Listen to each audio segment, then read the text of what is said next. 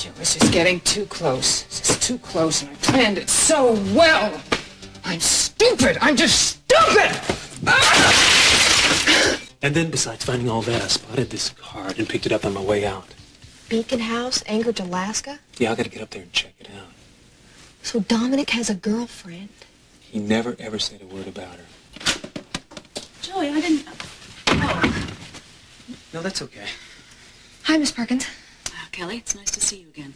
You two talk for a minute. I want to go make a few phone calls and check some things out. May I get you anything? No, thanks. I'm fine. Please, sit down. Thank you.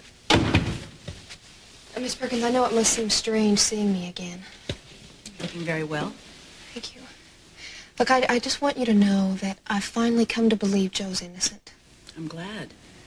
Look, I've talked to someone who backs up Joe's alibi.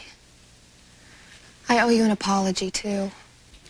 Kelly, I do appreciate that. There are not too many people in this town who could admit to being wrong, especially since you were the one who testified against him. Look, I really hate to say this, Kelly, but if it weren't for what you said at the trial, Joe probably wouldn't have gone to prison. No, I know. It was a terrible thing I did. But at the time, I honestly believed Joe was guilty. And now I know the truth. You know, when you make a mistake like that, it's hard to live with yourself. I'm sure this must mean a great deal to Joe. Above all, I think the thing he wanted most was for you to believe in him. I just hope you can all forgive me. I can. Kelly, thank you. I just wish Joe's father could be as open-minded. Yeah. I'm sure it won't be long before Joe can prove he's innocent to everyone. I hope so.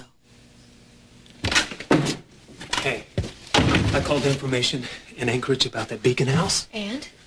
It's an institute for the emotionally disturbed. I've got to go up there. I've got to find the connection.